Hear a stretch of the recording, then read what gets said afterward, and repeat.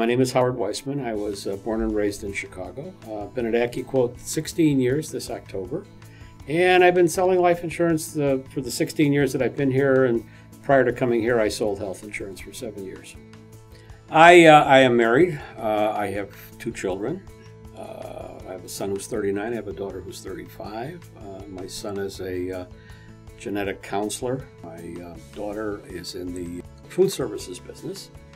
My wife and I will be married 40 years this October. My hobbies per se, I'm into sports. I collect sports memorabilia. I have been chasing autographs since I was a kid. I remember my biggest thrill was as a kid. I sent a letter back in the 50s to Jackie Robinson. For whatever reason, and don't ask me why, I was always a big Brooklyn Dodgers fan, and as a kid, Jackie Robinson was my favorite player. And I had sent him a letter asking for an autograph, and it was about a month later, I received a baseball in the mail signed by the whole 54 Brooklyn Dodgers team.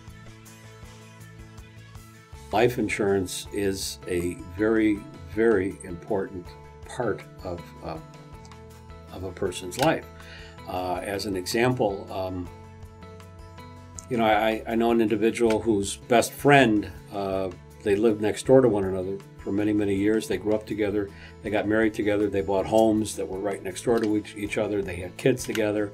And one of the guys had purchased life insurance, and the other one said, nah, it's not important. I'm not worried about it. And he was the one that dropped dead of a massive heart attack playing softball with his best buddy at the age of 39.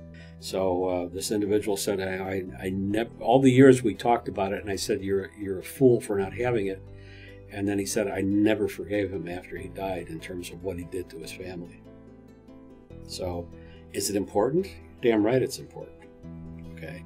It's interesting that in all the years I've been here, I talked to a lot of women, a lot of wives who call on behalf of their husbands because they're tired of arguing with their husband about buying life insurance, and the husband saying, yeah, I'll take care of it. It's not important right now.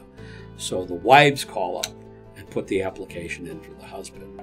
I had a gentleman I wrote an application on, and he was declined. And he was declined because he had an elevated PSA, hadn't seen a doctor in maybe 2 years. And I said to him, get to your doctor, call, get a hold of a urologist, call, make an appointment and go see him, find out what's going on. And he called me back about 3 weeks later, and he said to me, he said, I'm not going to buy insurance from you. He said, but thanks for saving my life. Because he was diagnosed with prostate cancer, and they went in and did surgery. And I said, listen, it's not the end of it, okay? 6 months or a year after surgery, call me. We can still, if the numbers work out, everything is fine, we can still get you a policy.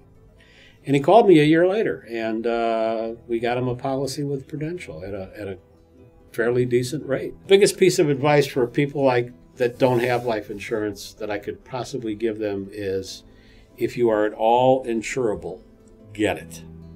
No ifs, ands, or buts. If you have a wife, if you have children, if you have debt, if you have a mortgage, whatever, get it.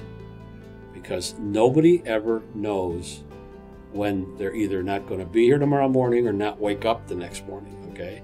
And people say to me, well, my family's very healthy. There's no cancer in my family. There's no heart disease. My parents lived into their 90s. I'm not going to be dying anytime soon. But they all seem to forget about all the people that get killed in car crashes, airplane crashes, bus crashes, stepping off the curb and getting hit by a taxi cab, okay? You don't have to develop a disease to die. You can get up in the morning and be dead 4 hours later because you stepped in front of something and didn't see it coming. I'm Howard Weissman, and I'm your AccuQuote agent.